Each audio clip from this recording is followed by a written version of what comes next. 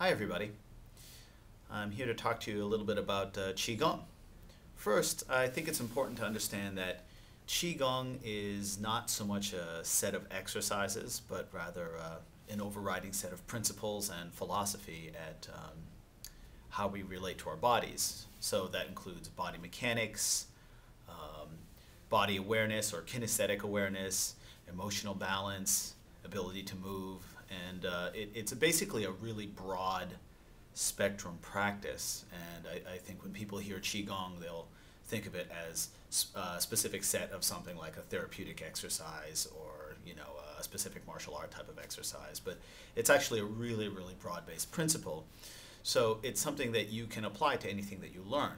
Even though I teach a lot of exercises and exercise sets, it's not to take away from the fundamentals of what Qigong actually is for each person.